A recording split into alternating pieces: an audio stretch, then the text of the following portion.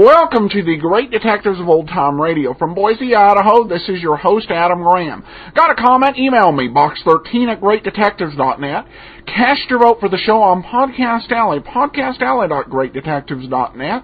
And feel free to give us a call, 208-991-4783. Before we do get started, I do want to remind you about the special offer we have for our listeners through Audible. With Audible, you can try it out for a 2-week risk-free trial, get a free audiobook or old-time radio compilation. And they have several available, including The Shadow Night of Darkness. But you can read a wide variety of both new and classic books. Try out Audible, audiblepodcast.com/oldtimeradio. That's audiblepodcast.com/oldtimeradio. Well, let's go ahead. We're going to get into today's episode of Jeff Regan, the man with the key. My name's Jeff Regan. I get 10 a day in expenses from a detective bureau run by a guy named Anthony J. Lyon. They call me the Lion's Eye.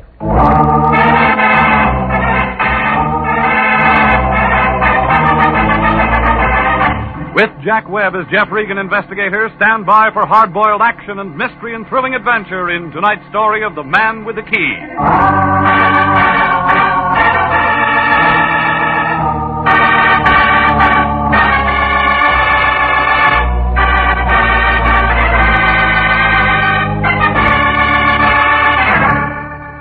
A block above Wilton on Hollywood Boulevard, there's a street they call Taft. It isn't very long. About 48 palm trees and a couple of bad sewers. It figures that the guy who laid it was nearsighted. He didn't see the hills 3 blocks away. Got kind of a tired look, like an old lady who's been moving furniture. There's a dirty gray apartment house on the right-hand side of the street. That's my place. 308. A low ceiling and a leaky faucet, a telephone that rings at the wrong time. It was last Monday night, about 11 o'clock. I was in bed listening to the party next door when it rang. It was the Lion. Regan, get your clothes on. That the way you sleep? You're going to be busy. We got a new client. Well, tell me all about it in the morning. Special messenger came to my place 15 minutes ago with a C-note. Any good? It was from somebody named Dora King. Well, who's that? That's what you're going to find out. I can see better in the daytime. She's waiting for you right now. Oh, yeah. At a place on La Brea called the Southerner. Should I take my banjo? Don't be funny. She wants to talk to you, so get over there. Well, what does she want to talk about? How would I know? Well, don't you ever check into things? That's what I pay you for. All right, where's last week's salary? You'll get it. When? As soon as I find out if your expenses were legit. Now get busy. That all? No, call me right after you've seen her. Why? I want to know what's what. You mean you want to know if she can afford more than a C-note? You're getting out of line. That's what they told Gypsy Rose Lee.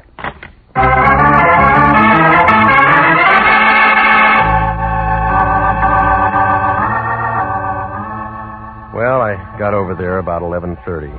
Turned out to be a small place, long on the shadows and short on the whiskey.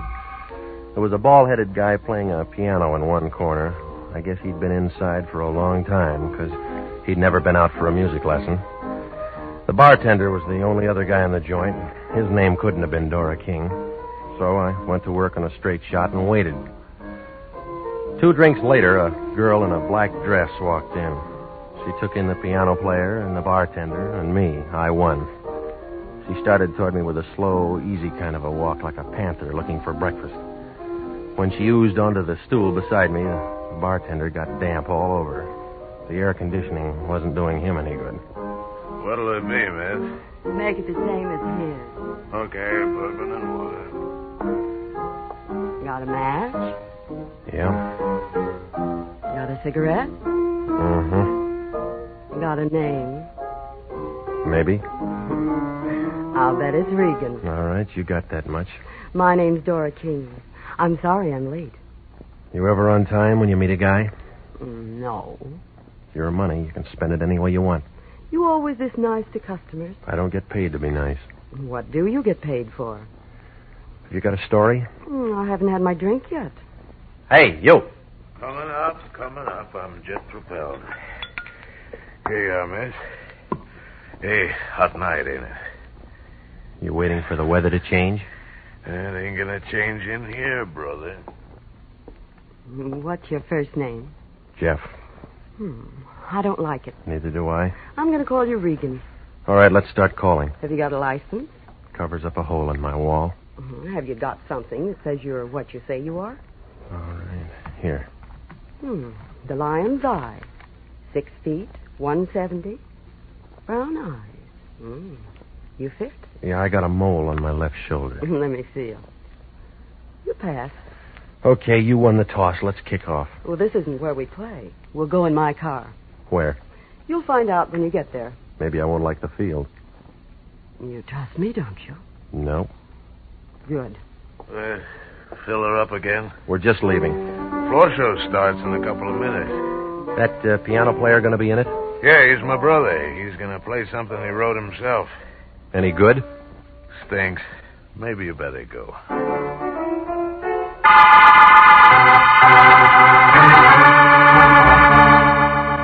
Well, the bartender was pouring himself 4 fingers of rye and about a fingernail of water when we walked out of there. We climbed into a big Nash convertible, parked in front of the place, and headed for Santa Monica Boulevard. Then we turned east, past Western, down to Vermont, and south to Marathon. All at once, we were climbing a hill on a dark street. That gave us a view of the city. 20 years ago, a real estate broker might have had something, but now it was just an old neighborhood with a sad look, like a toe dancer with a short leg. Nobody said anything. I was beginning to have a feeling that maybe she'd forgot her compass when she slowed the car down. She pointed to a 2-story house in the middle of the block, and I nodded.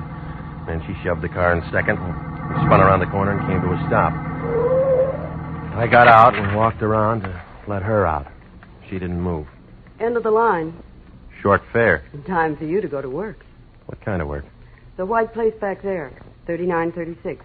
You saw it? It came through. It's a boarding house. I already got a room. On the 2nd floor, number 10. Knocked twice. Prohibition's dead, lady. There's a man there. His name's Bender. Ben Bender. That'll wake him up. He's expecting you. You're quitting? My job's finished. You're the new help. Well, what do I do? He'll tell you. That all? One thing more. Come here. Yeah. Part of my fee? That's extra. I don't generally get tipped. Just for luck. You act like I'm going to need lots of it. You are. When do I see you again? You don't. Goodbye, gorgeous.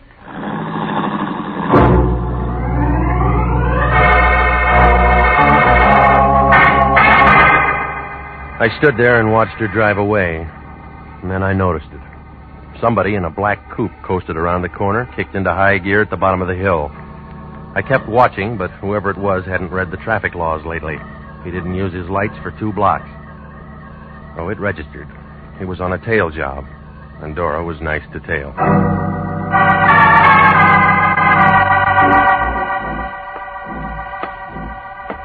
3936 Marathon. Inside, it smelled like stale beer and rotting wood. Room number 10 was at the top of the stairs. The door was already open. A thin guy with a hungry look was sitting on the edge of the bed. He was all bones. He didn't get up when I came in. He just kind of looked at me, and his eyes were full of water. All of a sudden, he pulled a bandana out of his pocket and began coughing. You're sitting in a draft. All my life. You Regan? A girl with warm lips said I'd find you here. Thanks for coming. Sit down. Hey, just got back from a trip. Up north? Yeah. Sanitarium? State said I needed a cure. Did it take? What do you think? You're still coughing. The doctor said I could go. Even give me a going-away present. $10 and a suit of clothes.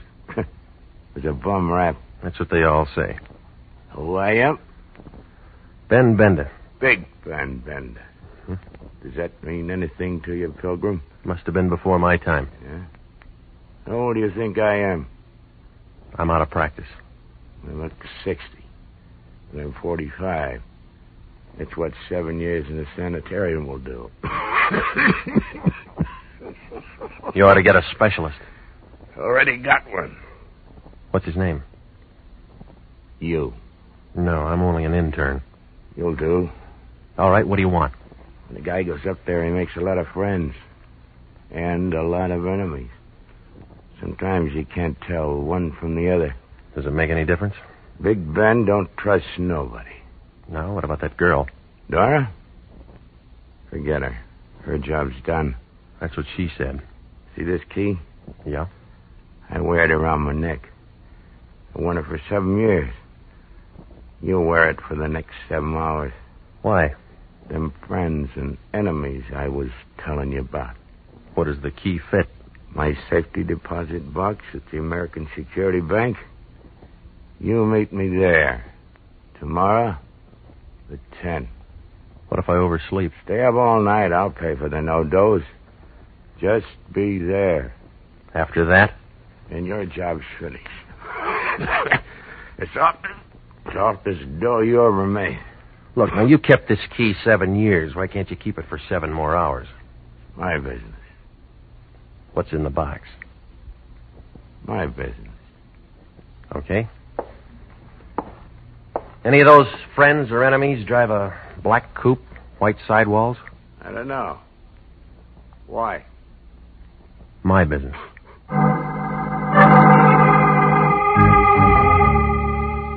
I left him sitting there. He looked as happy as a sword swallower with the hiccups.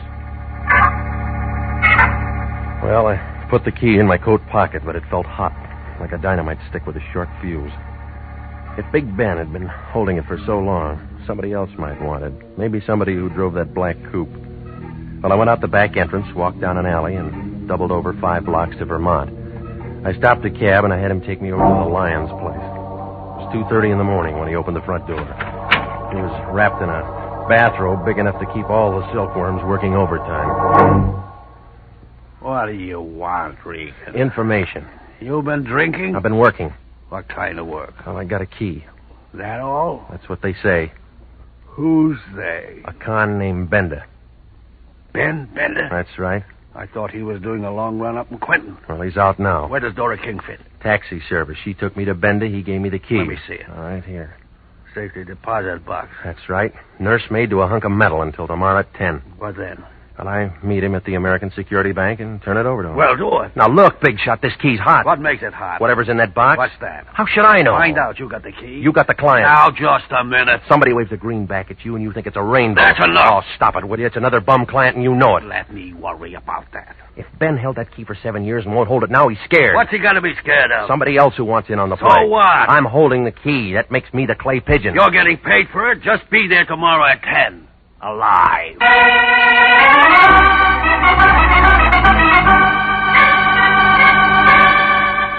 Well, I left the Lion and went out to the street. Nobody was there. I hailed a cab, and he let me off in front of my place. Nobody was there. I opened the front door of my apartment. Nobody was there. It began to feel like a good bet for the Lonely Hearts Club. It was a good feeling. I sat up all that night waiting. Nothing happened. I felt about as popular as a bald-headed chorus girl. Nobody made a play. It was 5 minutes to 10 when I pulled into the parking lot next to the American Security Bank. The car next to me was a black coupe with white sidewalls. It could have been the same one that tailed us the night before. But then I figured there's a lot of cars in L.A. like that. But I leaned in and I looked at the registration. This one belonged to a guy named Al Spandy, who lived in Van Nuys.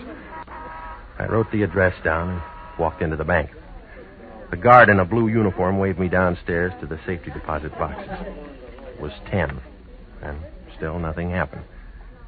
I began to feel kind of relieved, like a flagpole sitter when the wind died down. Big Ben hadn't showed yet. The only one there was a blonde sitting in a glass cage in front of the vaults. She looked at me, and I began to wonder what she did on her days off. Good morning. May I help you? Yeah, I want to see if the rent on my box has been paid. Here's the key. 60B. Just a minute. I'll take a look. 60B. 60B's all paid for. Well, I guess my partner must have taken care of it. This isn't a joint box. You're the only one who can get into it, Mr. Bender.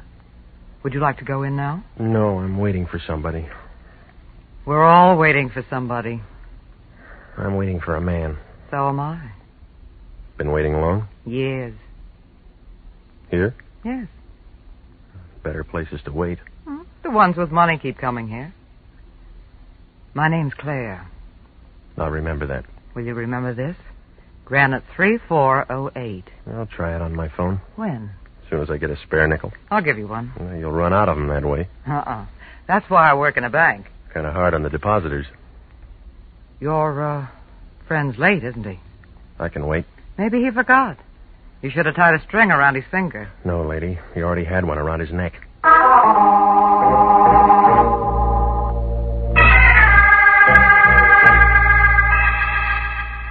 Well, she went back to copping nickels, and I sat down in one of the plush chairs and waited.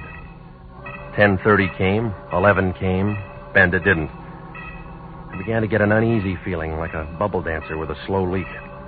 At 11:10, I couldn't take any more waiting, so I left to head for Benda's place.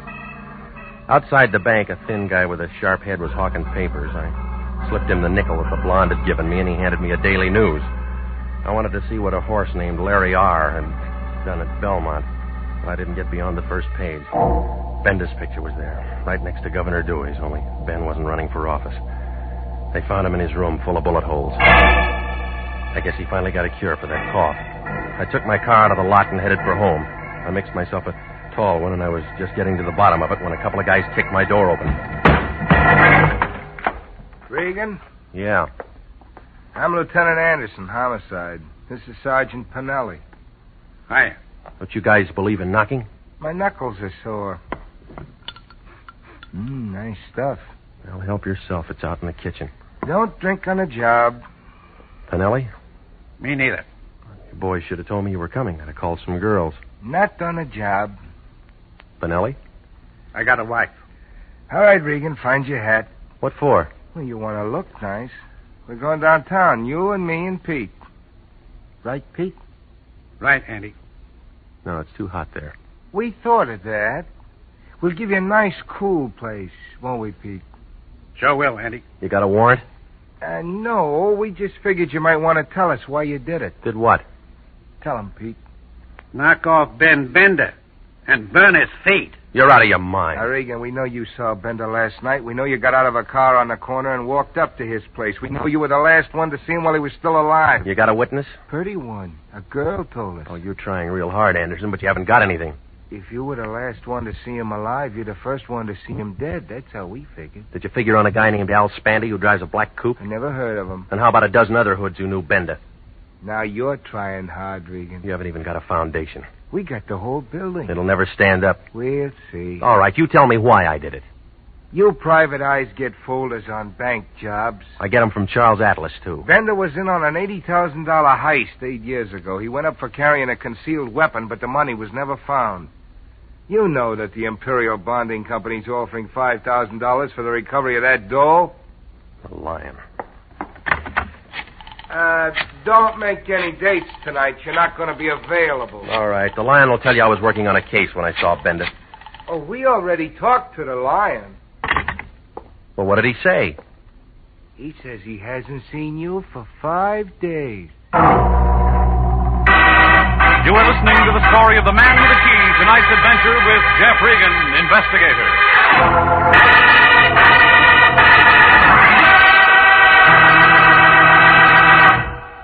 Commissions are still available in the Army Nurse Corps Reserve. If you were a graduate registered nurse between the ages of 21 and 45, you may be eligible for a commission in the Army Nurse Corps section of the Regular Officers Reserve. These commissions are still available, and those who meet the high standards and qualify may elect active or inactive status. Those who request inactive status will continue with their civilian nursing duties but stand ready to serve in time of emergency. Nurses who elect active duty become commissioned officers in the regular Army. If you believe you qualify for a commission in the Army Nurse Corps Reserve, apply to the Adjutant General, Washington, D.C. And now back to the story of the man with the key and Jeff Regan, investigator.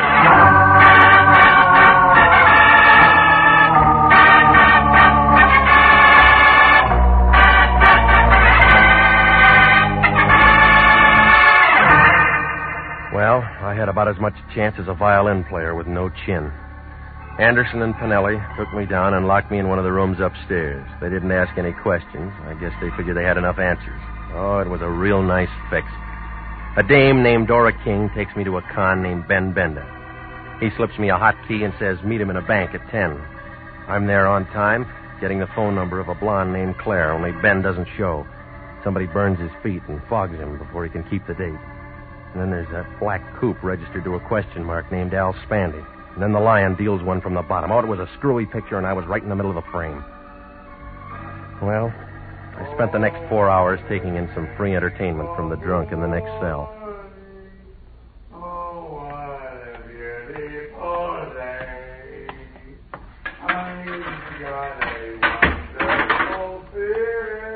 Okay, Regan, on your feet. Bastille Day? You're sprung. Well, I was getting tired of the floor show anyway. Try and make it Saturday sometimes. That's our big night. Or if I bring a date? I got a phone. My wife. That guy ought to be at Ciro's. Where do you think we picked him up? Regan, I'm running out of patience with you. How many times have I told you to keep out of trouble? Why didn't you tell him I was working on a case? I went to a lot of trouble to get you out. And you went to a lot of trouble to get me in. That was easy. Still got that key to Bender's safety deposit box? I got it. Tomorrow morning at 10, you're at that bank getting into the box. You're crazy. It's in Bender's name. I'll teach you how to spell it. I won't do it. Homicide might like to know you got that key.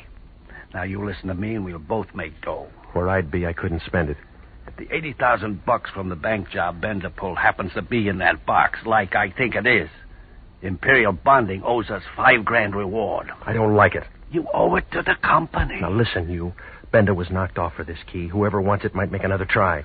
Nobody knows you got it. Well, I'll give it to you, and nobody will know you got it. Regan, I'm giving you a chance to straighten yourself out. That's right. What do you mean? I feel stiff already.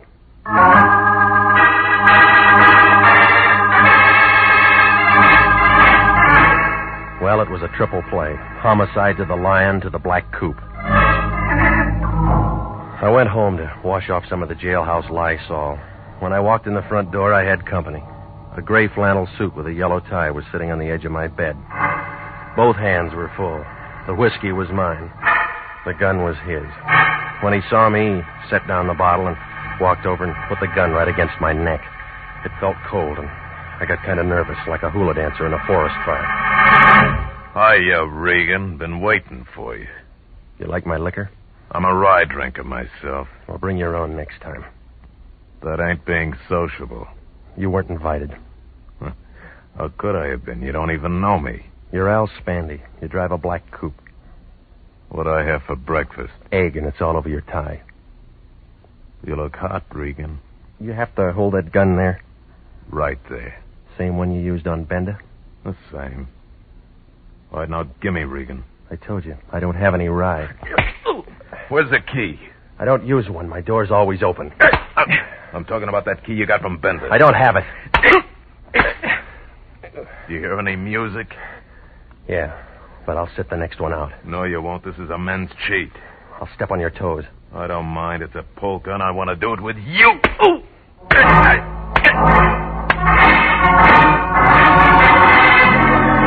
Oh, it was a long dance, but Spandy didn't get tired. I knew I wasn't going to last the evening out. And then I saw Dora King standing in the doorway back to Spandy. She was taking everything in like a Hoover vacuum cleaner on a dirty rug. She had a .25 in her hand, and she knew how to use it.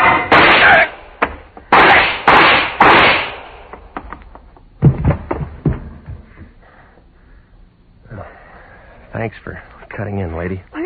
I had to do it. He was killing you. Yeah, I'll take the gun, huh? You know I'd have to do it. Yeah. Here. Go on, drink it. Oh, yes. Now, you want to tell me all about it? Yes. I wanted to tell you at first, but Ben wouldn't let me. He's not around to stop you. Do you think Spandy hurt him much before he killed him? I wasn't there. He was sick. He couldn't have taken much. Why'd you tip the cops on me? I thought you might have done it. Now I know different. Tell that to Homicide. I will. You better. Spandy can't. He's dead? That's right. You still don't trust me. No, I don't. I couldn't help myself once the gun went off. Big Ben was my father. Yeah? He didn't want anyone to know. All he wanted was to give me a break.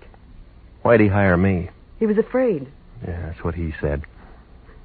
Regan, Yeah? may I have the key? I haven't got it. You can get it. Maybe? You know what's in that box? I think so. Or why don't I turn it over to the police? That's my job. Like I told you. I'm Big Ben's daughter. Yeah, lady. You convinced Spandy.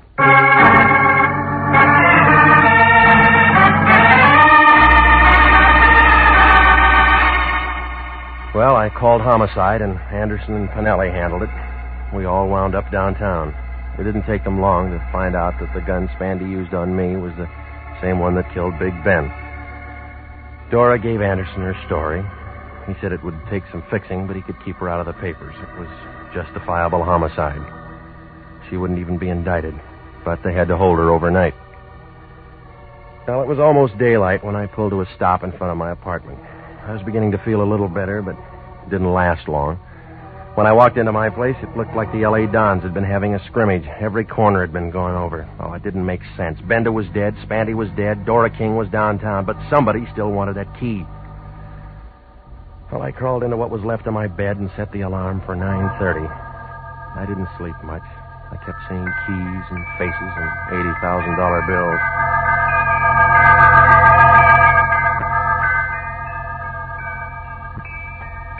Ten o'clock the next morning, Granite 3408 was still sitting behind the same desk near the same safety deposit vault.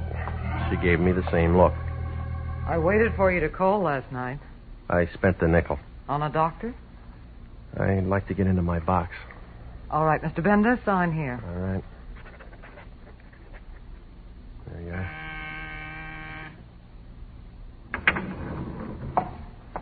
This way. Looks like part of the new freeway. One thing about a vault, it's quiet. So's a tomb. We're alone. Yeah. Well? All right, Sunshine, open your eyes. My box number is 60B. That can wait. I can't. Easy, baby. You'll set off the alarm. You and I can make a great team, Bender. Now, you know my name's not Bender. What is it? Regan. You and I can make a great team, Regan. Is that what you told Al Spandy? Why bring up a dead issue? What's your deal? You got Bender's key, I got the bank's key. You need both of them to open up the box. It's good so far. Go on. Oh, there's $80,000 there. Let's not let it go to waste. Big Ben waited 7 years to open that box. Look what happened to him. I waited just as long as Ben. And 7 years is harder on a girl. How'd you work it? Ben and I had a great plan. I was the cashier Ben heisted. Only I just gave him a bag full of paper. The real dough's in his box. Well, that's the safest way. Keep your money in a bank. Yeah. Mm-hmm. And when it cooled off, both of you go in and pick up the dough together. That's the way it was supposed to work, only Ben was dumb enough to get himself picked up and tucked away for 7 years. Oh, you made real good partners. Nobody trusted anybody. I trust you. That why you went through my place looking for the key last night? Girls got to use their head. Besides, you might have been home. Ben and Spandy are dead. We don't have to worry about either of them. The money's still here. And we got the keys that'll open the box. Can you add that? Yeah? What's the answer? About 20 years. What do you mean? That bonding company will see that you get the full load for grand larceny. You wouldn't turn me in. Don't make book on that. You and I'd make a great team, Regan. We can't lose. That's what USC thought.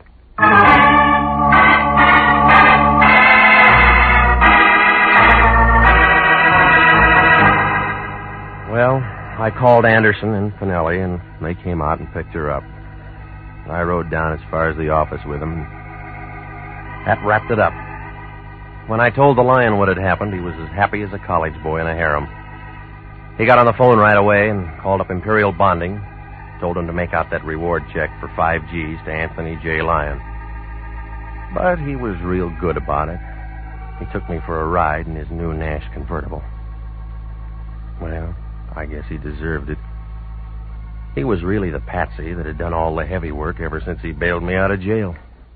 Because that's when I slipped Bender's key in his pocket.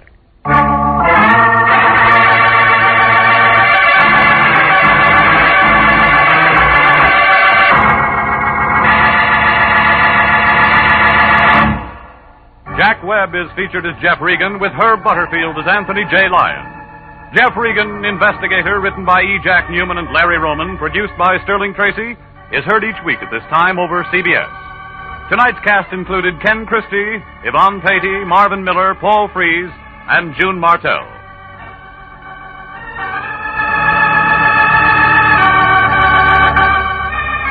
If you are a graduate registered nurse, please listen carefully to this important message. 29,000 nurses are needed to join the new Army Nurse Corps Officers Reserve. All nurses who receive reserve commissions will benefit from the opportunity for specialized training offered to them by the Army. Inactive reserve status will not interfere with the nurse's civilian life, but the educational opportunities offered her by the Army Medical Department will be of great advantage. For further information, drop a card to the Adjutant General, Washington, D.C. Original music for this program is by Dick Arant. Bob Stevenson speaking. This is CBS, the Columbia Broadcasting System.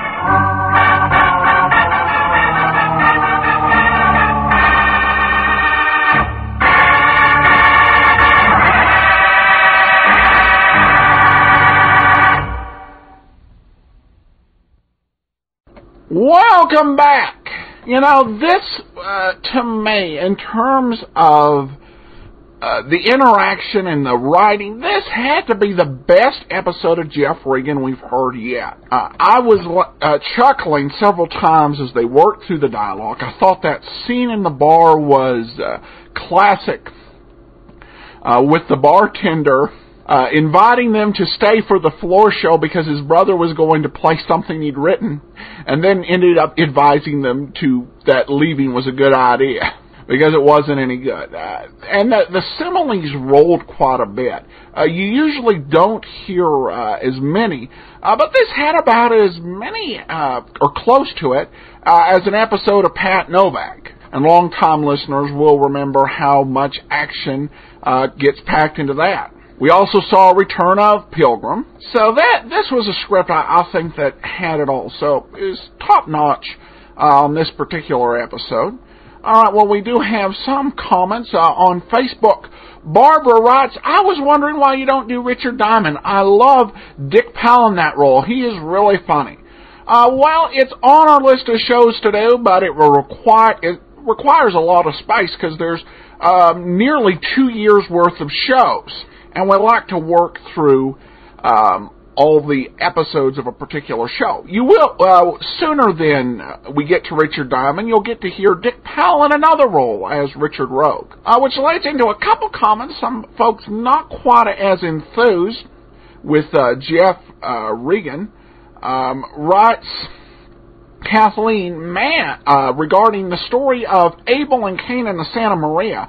Man, the violence in that episode made me sick, and I couldn't even see it. The imagination is definitely stronger than the eye. Keep up the good work. Jeff Regan is my least favorite, but I'll listen to those episodes because that's what the day has.